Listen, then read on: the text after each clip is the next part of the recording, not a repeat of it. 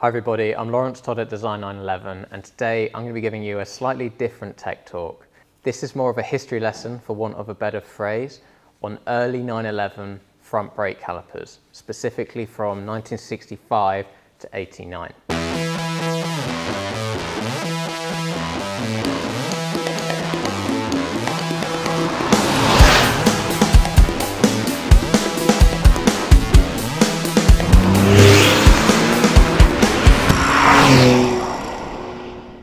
Porsche first started using a disc and brake caliper braking system on their 356C in 1964.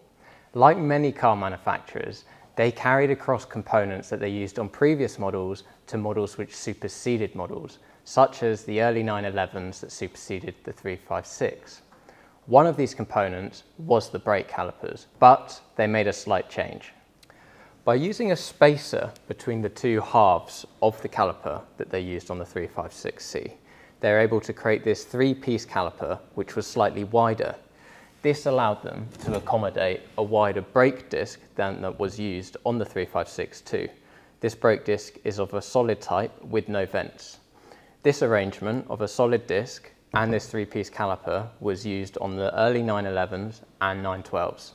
A few years later, in 1967, Porsche brought out a new type of brake caliper. This was called the N-type caliper.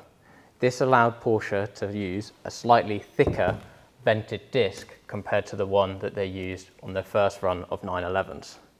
You can see here how this disc is both thicker and vented compared to this one.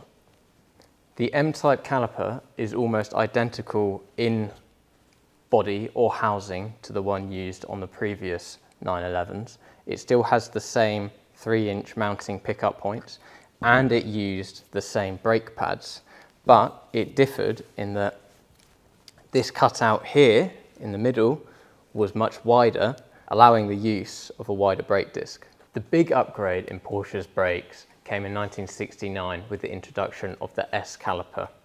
This was used on the B series of Porsche. The S caliper was manufactured specifically for Porsche by the ATE company. S stands for Schwer, which is German for heavy duty. Don't be fooled by their name. They weren't in fact heavy. In fact, they were the opposite.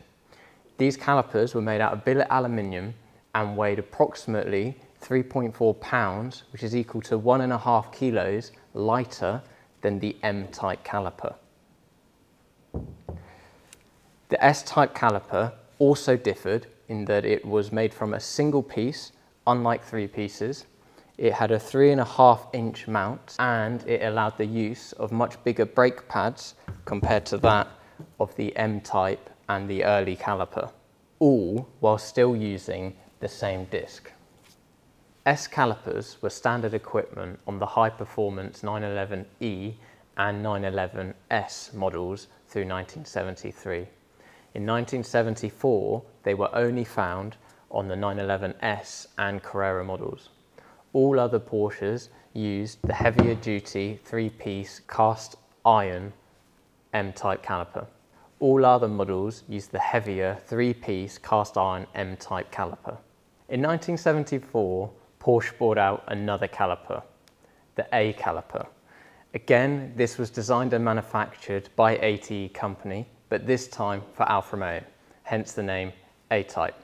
The A-type caliper was used on the 2.7 Carrera and the 3-litre SC 911 models. It was very similar in design to the S caliper, using exactly the same brake pad and disc. The only real significant difference to its design was in the material they used. Unlike the S-type caliper, which was made from aluminium, the A-type caliper went back to using cast iron. As a result, it was significantly heavier. The A-type caliper also differed from the S-type caliper in that they went back to, again, it being made from three pieces, with two halves and then a central spacer. The last change they made to the A-type caliper was increasing the spacer by 4 millimeters. This allowed them to use a slightly thicker vented disc on the 3.2 Carrera models. This caliper was identical to the previous A-type caliper except for that extra spacer, allowing them to use that vented disc. it also used pretty much exactly the same brake pads. Physically, they were exactly the same dimensions. However, the 3.2 Carrera with this upgraded A-type caliper saw the introduction of a wear sensor on Porsche brake pads for the first time. So that was a whistle-stop tour of Porsche 911 brake calipers from 65 to 89. If you're wondering which calipers you've got or which calipers your car should have, there are a few ways that you can kind of identify the caliper that you have. These early type cars had calipers that were made from cast iron and had a 3-inch mounting point. So if you measure the mounting point of your calipers, if it measures 3 inches, you've either got an M-type caliper or a very early 911 caliper before it was given an official name. If you're trying to distinguish the difference between an M-type caliper or one of the very early calipers, a very early caliper won't fit over a vented disc. You will only be able to use this type of caliper with a solid disc.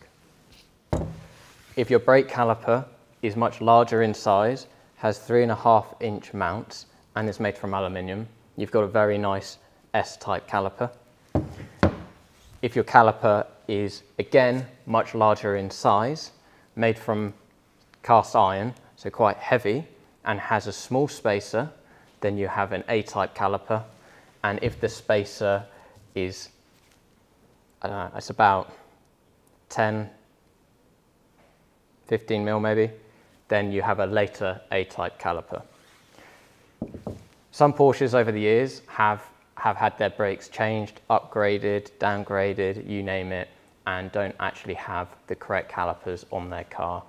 If you want to double check that you have got the correct caliper on your car, or you'd like help identifying which calipers you have on your car, get in touch with Design 911, send them an email or give them a call and they'll be more than happy to help.